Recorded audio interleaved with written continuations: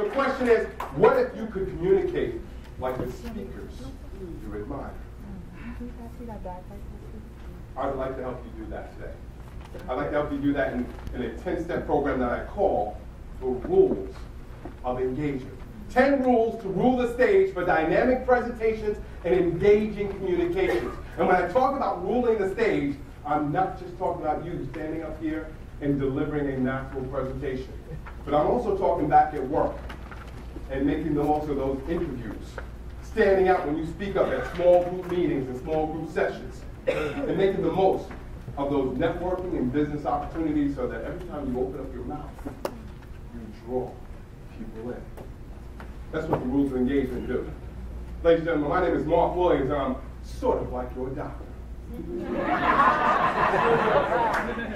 know when your doctor tells you to open up your mouth and say, ah?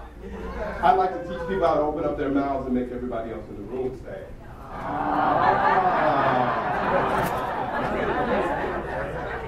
And why is there such a focus on delivery? One, this is my first time doing this survey in this room. Most responses are about delivery. And I'll tell you the other reason. Because of an article I read by W.B. Harper. W.B.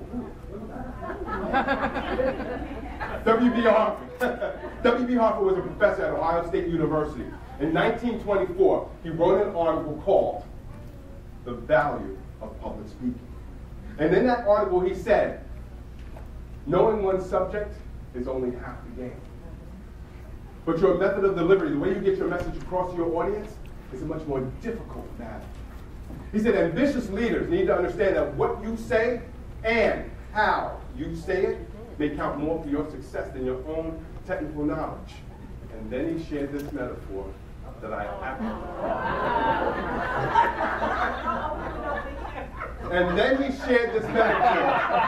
absolutely love.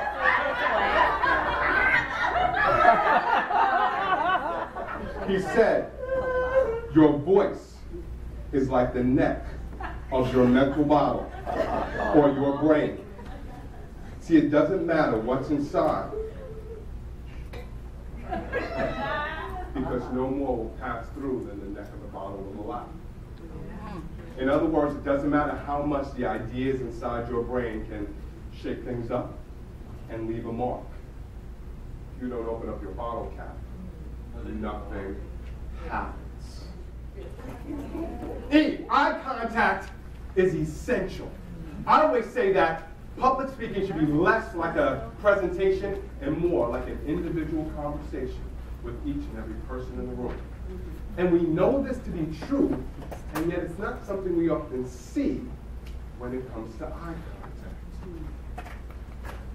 So how do you make sure you can look at almost everyone, if not everyone, in your audience? The answer, 5 seconds.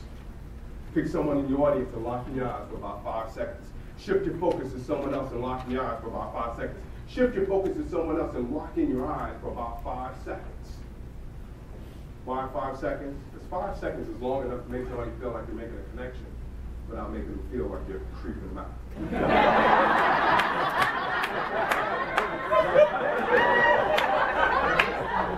We don't want anybody to feel creeped out, right? We want them to feel like we're making a connection, which is why I always love to say we need to take that term eye contact and rename it eye connect. Albeit for just 5 seconds. But now here's the deal. I don't really expect you to count to 5, talk, and look. So remember this. Focus and phrase. 5 seconds is about the length of a sentence or a phrase. So every time you start a new sentence or a phrase, shift your focus to another person. Focus and phrase.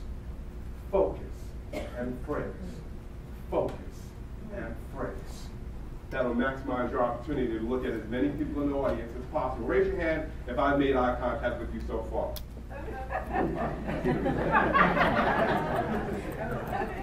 Well then, let's see if somebody else can